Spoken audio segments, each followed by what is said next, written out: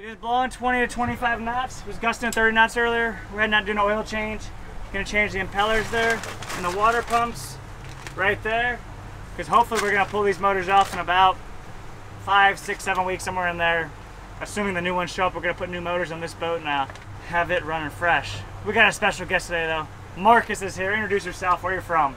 Hey, my name is Marcus and I am from Cutler Bay, Florida. Marcus showed up today. Says, Nick, I want to be a fisherman, maybe be a captain one day. Can I go hang out? And I said, we ain't fishing today, but we'll do the dirty work, and that's part of it. So James is here as usual. We got Dawson here, and we're gonna head on over and haul out. Here we go.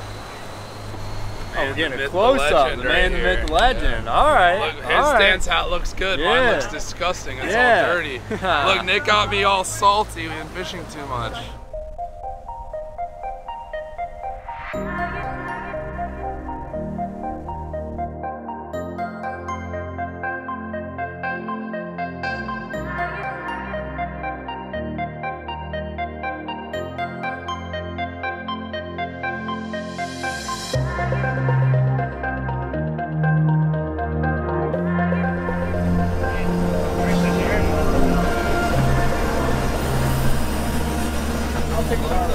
Here's the deal, you guys.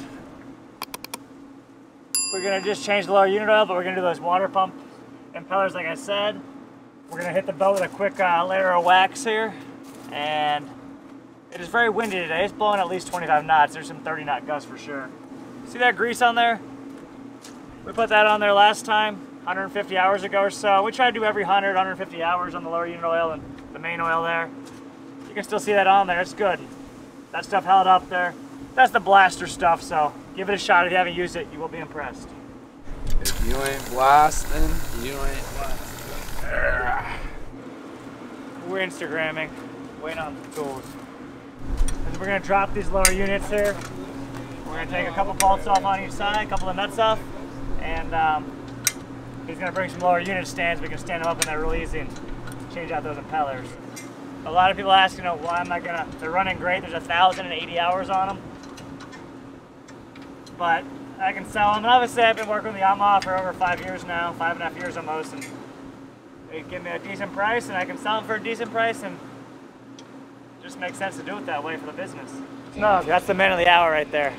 Danny's gonna get us fixed up and whatnot. That magnetic right there. All right, so we're gonna drain the lower unit oil first. Then we're gonna drop the lower units, change out those impellers, and honestly, they're probably fine. They're pumping water fine on the water pumps, but it's time to do them. And when I sell these motors, I want to say, we just did the water pumps recently there with the new impellers, so it'll make it that much easier to sell. Danny's gonna get us fixed up here. Okay. The gear loop's drained. Time to fill it up with some fresh stuff here. We're good? Yep. Now notice he's getting the motor vertical here, you guys. We're gonna pressurize it. Oh, it's pressurized. Got pressure. We got 5 of the 6 nuts already off the lower unit. We're gonna drop that down, change out that impeller. We'll show what the old one looks like. It should be in really good shape. We'll keep moving. Dawson's waxing the boat, and it'll be a fun day today. Good day for maintenance when it's windy.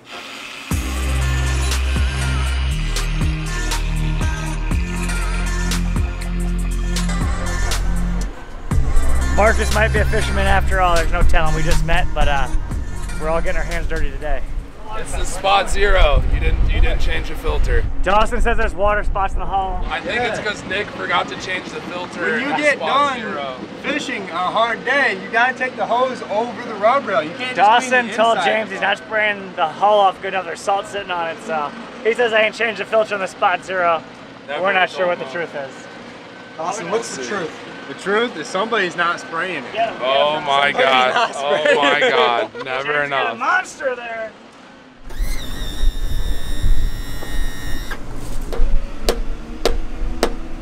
This is Danny's time to shine. He's gonna walk us through changing a water pump on a Yamaha 300. Here we go. The impeller actually on the water pump, so we're not doing the whole housing, just the impeller. Here we go. Got the bolts out of there, got the nuts loose on here. We're gonna drop it, put it in the stand. Here we go. You got 2 people to help handle it. It makes it much easier. Don't miss any bolts, James. All right, I did my best. All right, so we already did that impeller there. They're putting that one back together. This one's next up.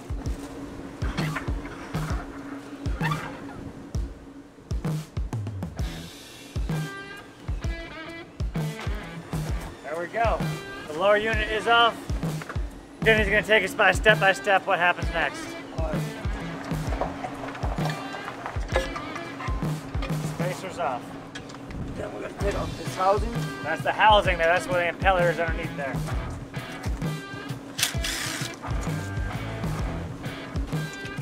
If you're gonna do a service, you know, usually we do it every 100 hours. How about for the impellers and water pump? Impellers and water pump, you know, usually I always do them at 100 hours. Yeah. There we go. So this is the old impeller right there. That's the new one. Obviously it's got a little warp in it. That's normal wear and tear. It's fine. They're not breaking off. There's no blades broken. Not brittle. Usually you have like stress cracks here, but you don't even have them on this one. No stress cracks, nothing like that in there. So good to go. Good to know they're running well. Impeller's going back on. Make sure you grease the shaft. All right, get that new impeller on there. On the shaft, there's a key. Gotcha. And then that's what makes the impeller spin. If not the drive shaft, it would just So spin. you gotta get the impeller in there just right, you guys. I always grease my impeller before putting the housing on because it's metal. And sometimes you'll pinch the rubber with the metal and you'll break your impeller putting it on. Good to know. Grease your impeller there, guys. And then when you put it on, drive shaft always spins clockwise. Always grease up your bolts. Last thing you need is to do a service and your bolt breaks in there.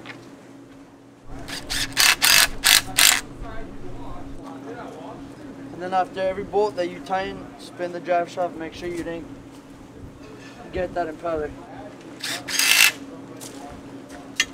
For your shift shaft, make sure you grease these splines up.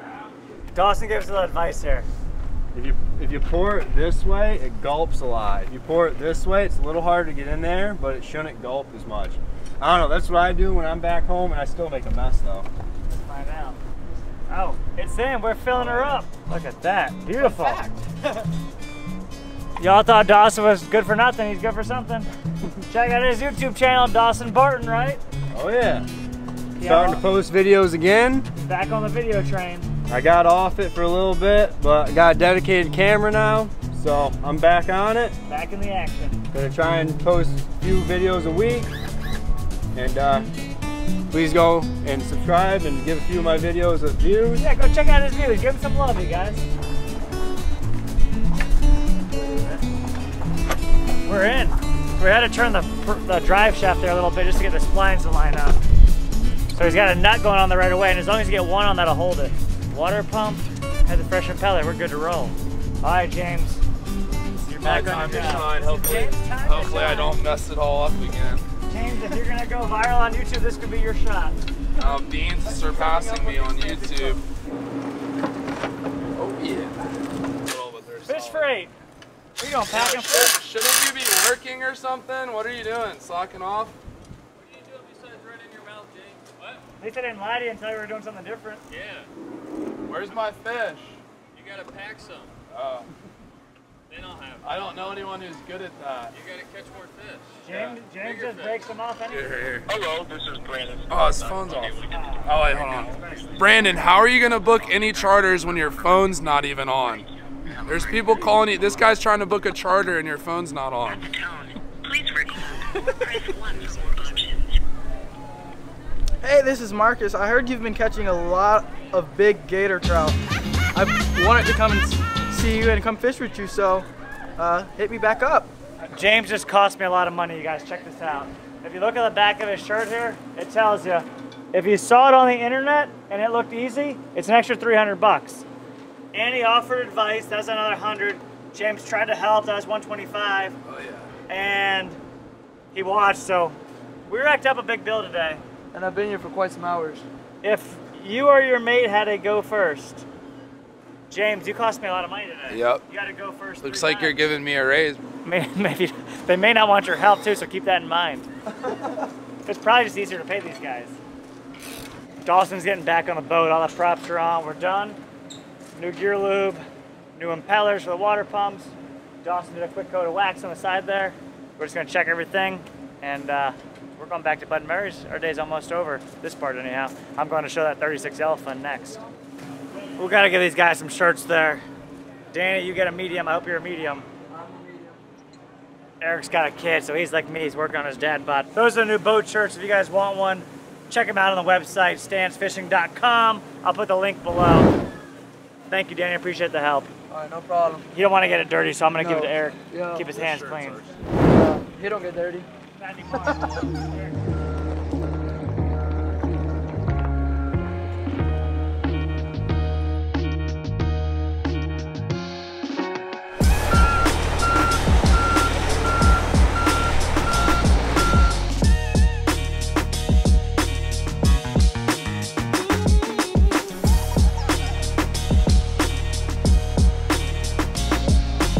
thing he had the tools. Nice boat. That would take a long time to do without him. That's a nice boat. A lot of nice boats out here. I just like the color. Thanks, Nick. Tells me to go with the oil. Doesn't get in my sock. Look. Ridiculous. Fans here, you guys from North Carolina. What's everyone's names again? Dylan. Dylan, Finn, Mason. and Mason. All the way down here, stop by to say hey. We're getting a quick picture. James is in the hole changing the filter. Where's the wrench? Right there for your face. Right here for your face. He said, where's the wrench? Remember, lefty tighty, I mean lefty righty. Lefty tighty, you hear that? Lefty tighty, righty. Lefty loosey, righty tighty. Alright, I might have messed up. I even knew that. Hey, that ain't how you use that wrench, buddy. Oh yeah, it is, okay. Oh, That's a weird wrench. Yeah, he's trying to set me up for failure. See, I got it loose and he's still talking. I mean, these cows, this has got to be a couple 100 pounds. B&M Bean wants to be famous in all the videos, but you don't see him down here doing any work. This guy, what is he doing? Dawson. What? That's you, buddy. I made a mess all you over the carried boat. that I just on. cleaned this boat. We're gonna take this red terminal. We're gonna stick it right here on the main tower for the block. We're gonna find a ground in here somewhere. Oh, the ground's right next to it. Imagine that. All right, we're hooking up power over here. Got the power hooked up. We got paper over this because it gets really messy with all the oil. Ready to turn it on? Yeah. Oh, we got no power, sir. No power. Slap and strap. You can see the Stanczyks don't give us the best equipment, so you got to work with what you got. Oh, she shut off again. We'll get her going here. There she goes. All right, we got her fired up now. I just got some loose connections in there. It's been 20 years since Nick's used this thing, so. Now flick it the other way. Got her going. Oh, high speeds. All right, guys, we got the oil pump sucking out here. We're not gonna turn that thing off. We had to bang on it to get it started. We finally got going. We are not gonna shut it off and ruin that. We got our oil filter wrench right here on these 300s. The oil filter's right here on the side. Knock this oil filter loose. Remember, righty loosey, lefty tighty. Put the old one in there. There we go. Take the protective cap off there. Now you always want to make sure to lube these. A little bit of oil on the little gasket. lube on these gaskets. Otherwise, if you don't do that, next time you go take it off, you ain't gonna get it off. You'll be out here with a pair of channel locks. Spin her on. And when you're putting them back on, I don't recommend using the oil filter wrench. Just go until it's tight by hands. And the engine harmonics normally tighten those things to the point where they don't want to come off on their own. So if you start it off super tight, it's just gonna get way tighter. So just leave them hand tight and you'll be fine. We usually use a bigger funnel, but we're not exactly sure where that is, so we're stuck with this one. Oh boy, got him on, got him on. Beautiful pour, Dan. I know. Thank you, Dawson. Yeah. We just got done changing oil in there. We're gonna start them up for just a second. They work. We're gonna let them run for a while, maybe 20, 30 seconds. And then we're gonna shut them off and double check all of our fluids just to make sure that there's not an air pocket built up in there, something like that. Once we get done with all that, put the cows back on, spray everything down, clean up, pack up, call it a day. Change some lower unit oils, change some impellers, change the oil in the motors. I'm ready to go home, ready to go to bed. All right, you guys, we got the cows back on. Oil's changed, impellers changed, gear oil's changed. We're ready for more fishing. Just got a couple bonitas from Mason down there on the buzz on. And I'm gonna go home and strip those out, get a couple fresh sword baits, And we're looking forward to some more sword fishing here soon. So hopefully the wind lets down and we get a couple nice days. It's blowing 25 right now, and you do not want to be out there. It's rough. Thanks for checking in on this video. Don't forget to like, comment, and subscribe down below. We'll catch you in the next one.